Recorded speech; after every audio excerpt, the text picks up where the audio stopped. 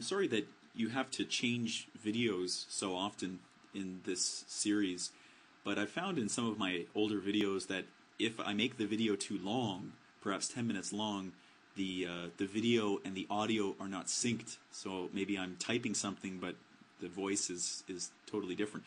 So I have to make the videos quite short. I'm sorry about that. I also just want to remind you that that here we're just correcting grammar and structure. So if you're finding that you're watching this video and not quite understanding what the essay is about, don't worry about that.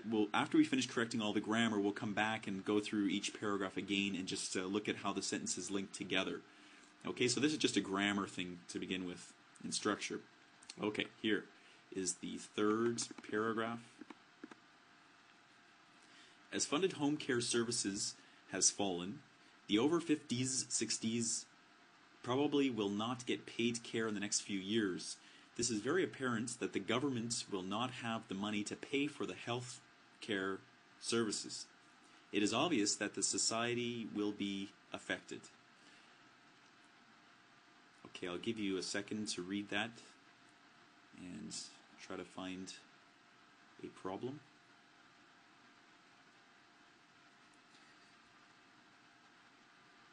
Okay, let's look at the corrected version together.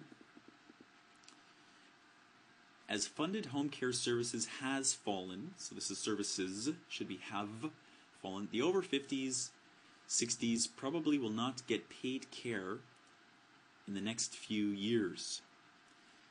And I'd like to direct your attention to this slash. The student has included 50s/60s.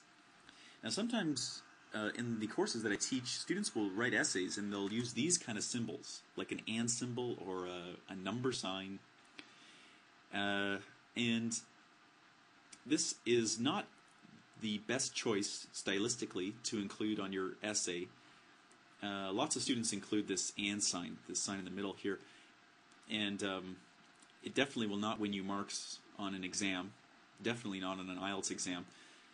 So you want to avoid these things. Now here the student has used 50s/60s, and I think their meaning is just people that are over 50 and over 60. And I suppose you could say, as funded home care services have fallen, the over 50s and 60s. But I think that, I guess both of those are just over 50, right? You don't have to say over 50 and over 60. You could just say over 50, because that's including everyone. So maybe what we could say is, as funded home care services have fallen, people aged 50 and over, or the over 50s, I guess, probably will not get paid care in the next few years. Probably will not get paid care. Get paid care, I'm not quite sure if we want to say that. You might want to say receive paid care. I think that the student is just saying that that older people in the home, they're not really receiving the care that they need because there's so many of them.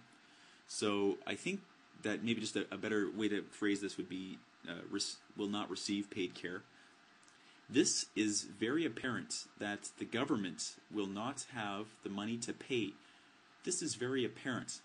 That's not correct either. We want to say it is very apparent that the government will not have the money to pay for the healthcare services. Now, the healthcare services, well, we don't know. Are we talking about baby healthcare services? No, we're talking about the old people. So we have to use these healthcare services, or pay for, yeah, the best choice would be these. So the government will not have the money to pay for these healthcare services.